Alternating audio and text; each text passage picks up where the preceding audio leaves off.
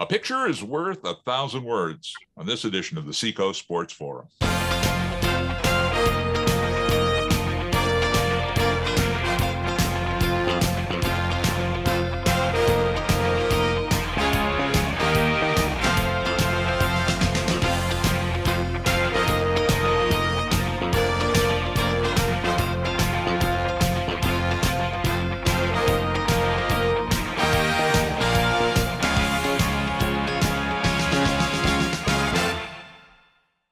Sherm Chester along with Sam Bruno on this edition of the Seacoast Sports Forum. We have a special guest, KJ Cardinal. And KJ, he's got two businesses we're going to be talking about today, but we're going to start off, KJ, with Ball603. And we met, let me set it up. We met at Lundholm Gymnasium for the NHIAA Division I and II Basketball Championships. And we were sitting side by side at the scores table, and or I guess we called it the talent table. And anyway, so we got to talk, and I got to see some of your product, and explain to the folks what Ball603 is. Yeah, no, first off, thanks for having me, Sherm. I appreciate you just supporting local sports in general. I think that's what we're trying to do too. So I think it's great, exactly what you guys are doing as well. But yeah, Ball603, I had the idea a couple of years ago. I actually, purchased the domain name and created the logo and things back in 2019. And then this year we just kind of decided to push play on it. We're really just covering sports, basketball rather, in New Hampshire. And our focus mostly is visual storytelling. I think we're doing that with photos and graphics and video highlights, and it's been really well received so far. But yeah, we're just trying to get the stories out there and provide more coverage. That's really just what I felt was just, lacking a little bit of coverage for everyone around the state. So we're trying to kind of fill some of that void. Well, I'll tell you, I watched some of the video coverage that you put together of the different games, and wow, man, you guys did some great work. And the shots, the action shots, those like I said, are worth 1,000 words. Explain to me, how do you develop that skill to be able to pick up that shot, especially in a crucial moment in a game when the guy is putting up or the gal's putting up that three-pointer that's going to win it for the team? How is that? I think a lot of it is just knowing the sport. I'm also a youth coach and a junior high coach in my hometown here of Farmington. And just knowing basketball, you can anticipate things. Growing up, I was a pretty good video game player. I think that always plays into the hand-eye coordination type of stuff. But it's really anticipation. If I went and shot a field hockey game, I don't think I would have the same results with some of the photos and things that I take. And then on the video side of things, almost all the video that people are seeing on our site is being shot by Tim Lee. Who obviously knows basketball well. He was a 2,000-point scorer in the state. So, I think that us having kind of an eye and a knack for what's going on the court, I think really helps. And we have some good equipment and a lot of practice. Yeah, so you really have you've done the practicing. You got it down to a science, literally. Sam? KJ, Sam Bruno here. Again, we talked at the tournament the other night. One of the things, again, Sherm and I, we don't say that we're seniors, but we're veterans. Okay, veterans. I like that. Veterans of the high school basketball scene. I like that. And we would always get all our content from newspapers and the radio, and lately then going to television. But now the younger crowd, parents. They're looking at Facebook. They're looking at Twitter. They're looking at Instagram. How are you using social media as part of your 603 basketball program? Yeah, I mean, that's really what the focus is for us. That we're using all those social media entities that are out there and available to just reach the audience. I think it's the fastest, easiest, most inexpensive way to kind of get your message out there. In all honesty, anybody can do it. It's great to have those platforms that you can showcase your work that you put time into. But I'm a journalism major. I went to Northeastern University, graduated there, and print does mean a lot to me. We just decided that we're going to be launching a new magazine. And I think that there is something to be said about having an actual printed copy of anything in your hands. But I just feel that like the instant gratification that people are really looking for these days that social media offers kind of makes newspapers in print somewhat obsolete as far as getting the immediate news that you want to get. Like a score, it's different, that people are along that way. I mean, you can watch games live now all over the state. So it's kind of taken out, I remember as, growing up in Farmington and, getting the newspaper and, couldn't wait to read a Mike Whaley column and read the sports roundup that he'd have in the Fosters and things like that. And it's just not something that people need currently just because of the nature of social media. Talk about that magazine. You brought up the magazine that you guys are putting together, and this first issue is focusing on the tournament, correct? Yes. Yep. So basically, as of right now, it's currently going to be an annual magazine. And we're calling it the season with hopes that it can grow. But the thought is right now is it's going to recap the 2021-22 season. Really focusing on the champions.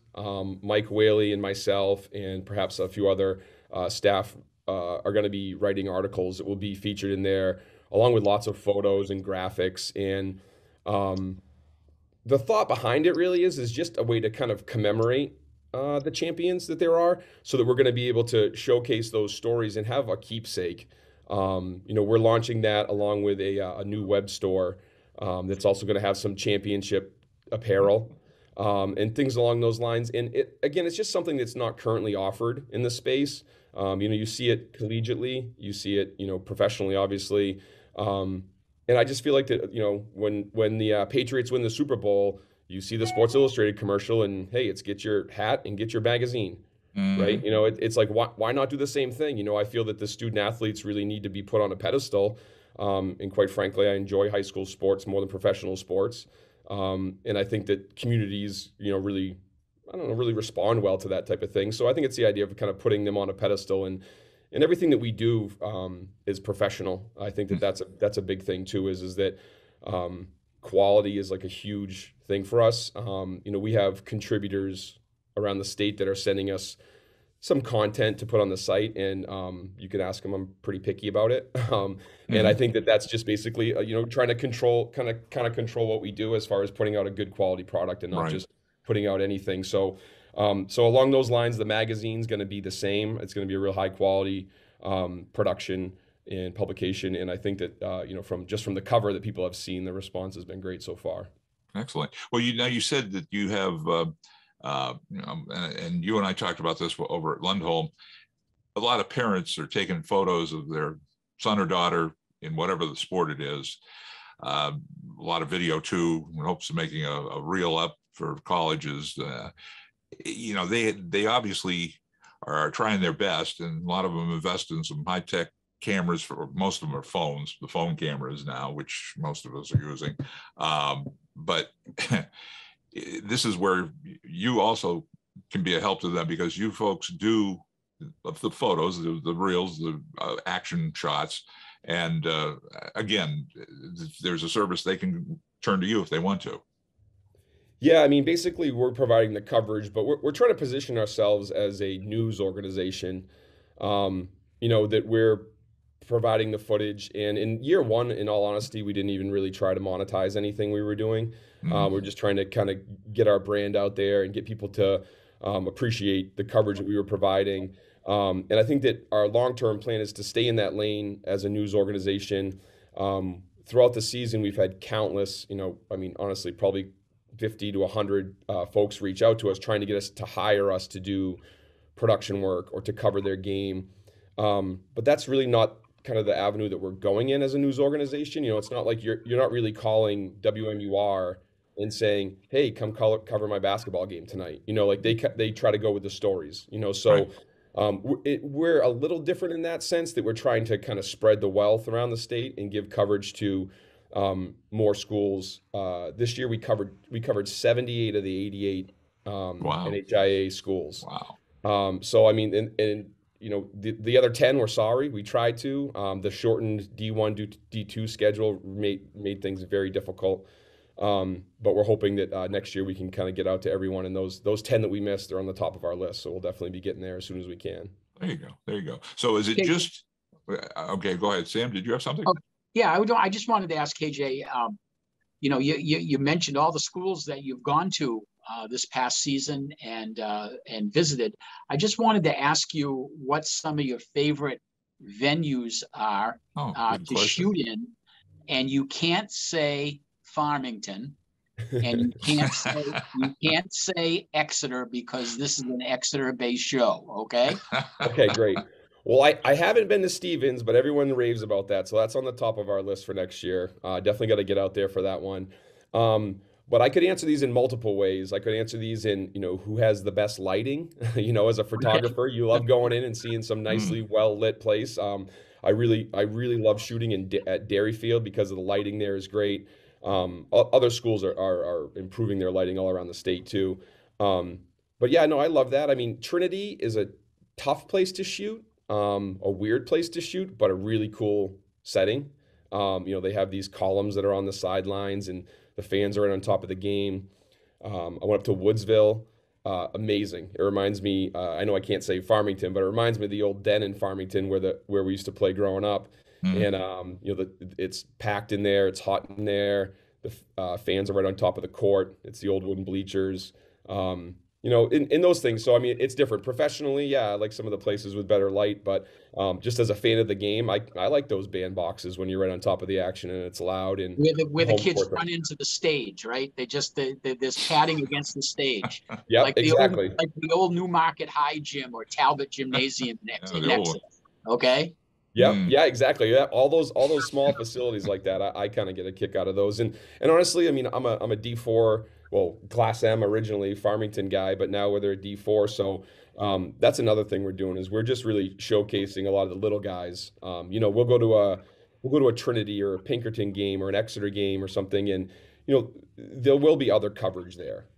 So there are people that are shooting video and photos and writing stories, but if you go to some of the D3 and D4 schools, there's really nothing, so and that honestly is a huge reason why I felt the need for something like a Ball603 to provide that coverage. We're still doing lots of D1 and D2 stuff. It's great basketball, and those stories need to be told too, but just being able to have coverage for the D4s, I've had so many coaches and families reach out to us that are very thankful because there's really not much else going out there. And do you ever see yourself branching into the other sports like spring sports and hockey and in the winter? Or I mean, we've talked about it a little bit. Not anytime in the near future. We've had a lot of people ask that, like, are you doing baseball? Are you doing football? I mean, we are called Ball for a reason. That there would be the potential to grow there, right, with some of that stuff. But really, at this point, it's Ball603 is a passion move for us. It's what we love. We love basketball more than anything. And I think that we have a lot of plans that nobody knows about yet, that we're just kind of waiting, to kind of integrate and release throughout the off season even, and just do some new things. Like no one had any idea that the magazine was coming. No one has any idea about the web store. And we have other things planned for the summer and into the fall that are all basketball related as well. Excellent. Well, I like I say, I saw your workmanship, both at Lundholm during the tournament and then after the fact. And I'll tell you, if again, they go to ball603.com and get a sample of that work. Now, you guys also are involved with the PAC network. Is that so? Yeah, so the PAC network is really like what's powering this at this point right now. That's my business with Adam Polgreen. We started that 15 years ago. And what we do with PAC Network is we do live event production predominantly now, and mostly in the college athletics space. So like we just did the Northeast Conference, women's basketball semifinals. Those were ESPN productions. And that's kind of more of the higher end live stuff. And during the Bash, which is the Mike Lee Holiday Basketball Bash, is the Christmas tournament in Farmington now. And, we showcase some of our live productions during that, just to kind of show people what we can do. There are a lot of folks that are in that space already that are doing a lot of those things. And, there are some groups that are doing a great job with them.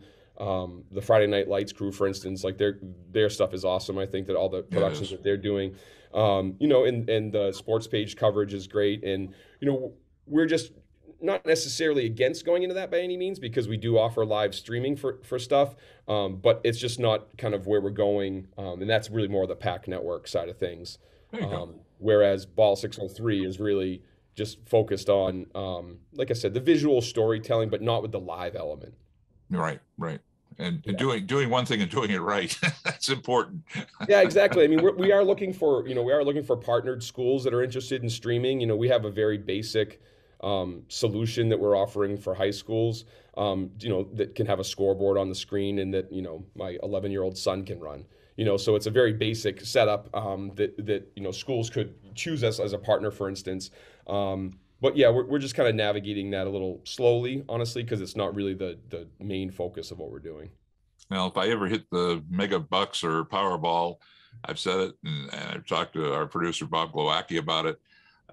We're going to have a Seacoast Sports Forum network down here, so we cover. Well, we've got some good teams down here between Exeter, Portsmouth, Winnicott, Dover, and probably even somebody out here. But those teams alone, and it doesn't matter what sport, you get some good contests going on week to week. So all great contests, some great rivalries that are built into those places, and no, for sure. I mean, that's another thing too, is just kind of getting on the scene with some of these local schools that, I've worked in the college athletics space prior to PAC Network, and then with PAC Network for 15 years. So close to 20 years now, I've been more focused on college. So it's been really great to get back into the high school scene with a lot of this stuff, and just seeing some of the rivalries and, meeting people like you guys, just people that are passionate about what they're doing. I think that the kids and families appreciate it more, maybe even in college athletics, just because they kind of expect it.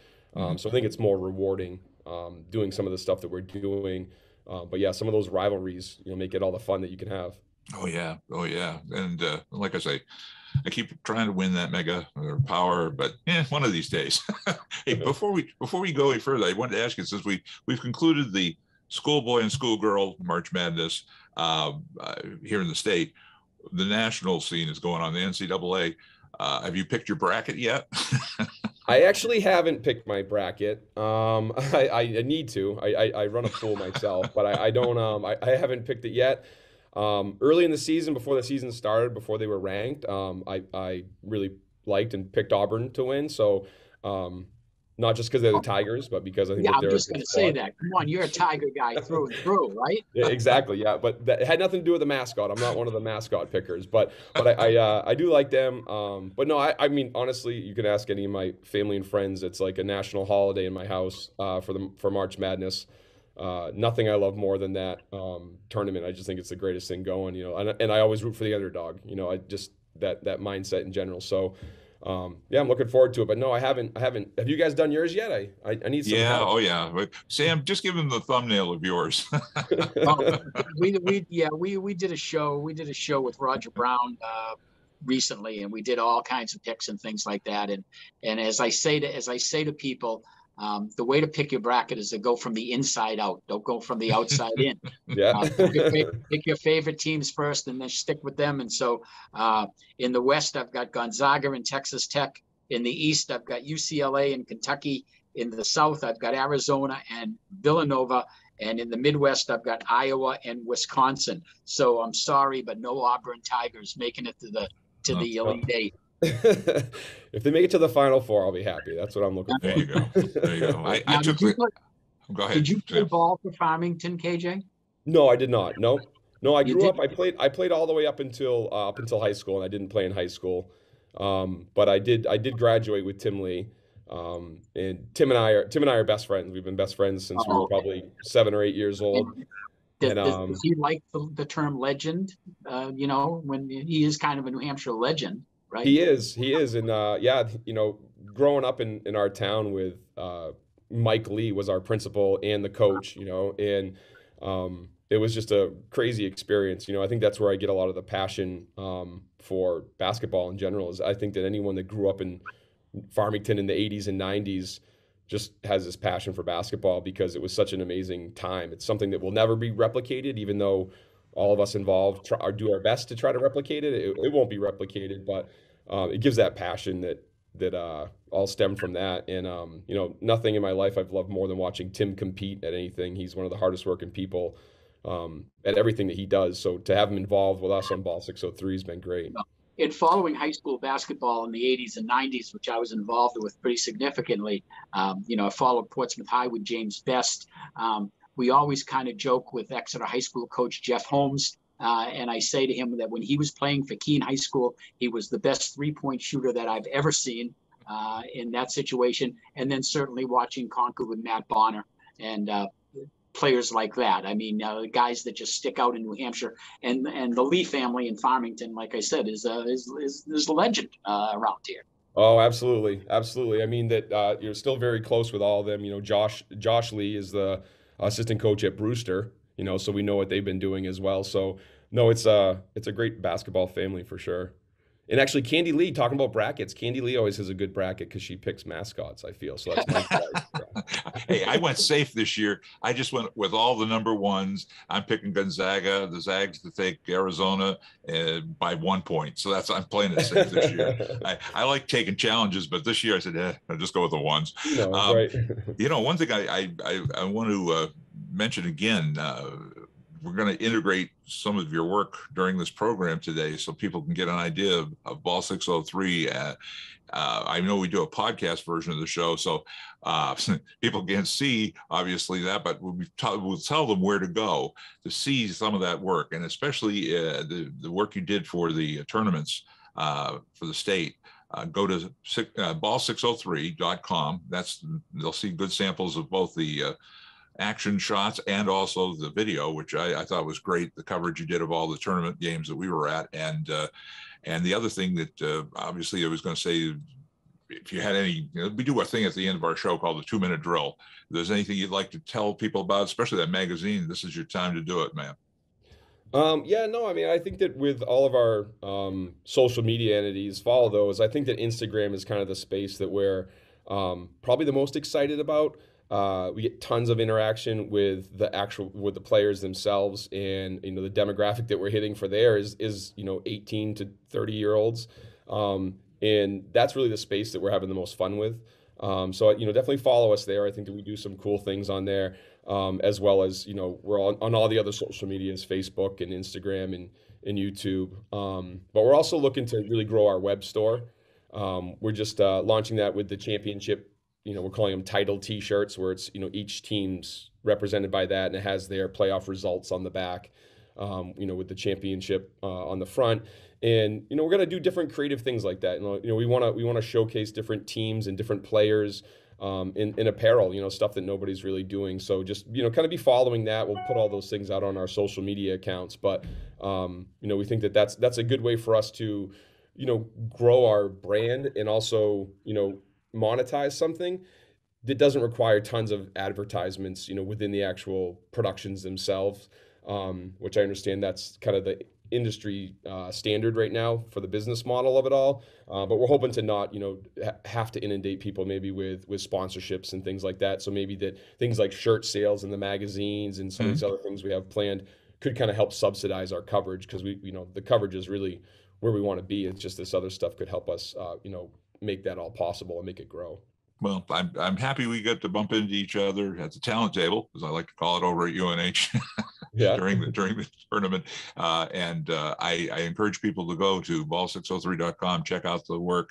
I'm glad we got to get you on board today, and I hope we can get you back in the future, and we'll talk more about the businesses in general, and as it grows, what is in future for Ball 603 and the PAC network. No, I appreciate that, Sherm and Sam and Bob, for having me on. If there's anything you guys need from us, let us know. We're here to help. So we'll definitely be sure to make sure you guys get the footage you need. Well, we appreciate that too. Well, on behalf of our special guest today, KJ Cardinal from, again, ball603.com, and also you can check out the PAC network, and that's pacnetwork.com, correct, KJ? Yep. Okay. Yep. Well, I'm Sherm Chester for Sam Bruno, inviting you to join us for our next edition of the Seacoast Sports Forum. Be sure to subscribe to Exeter TV on YouTube and hit the bell to get notified about new episodes of the Seacoast Sports Forum and other local content. Follow the Sports Forum team behind the scenes on our Facebook and Twitter pages, and send us your game footage and photos to our email. That's seacoastsportsforum.extv@gmail.com. This is Sherm Chester inviting you to join us for the next edition of the Seacoast Sports Forum.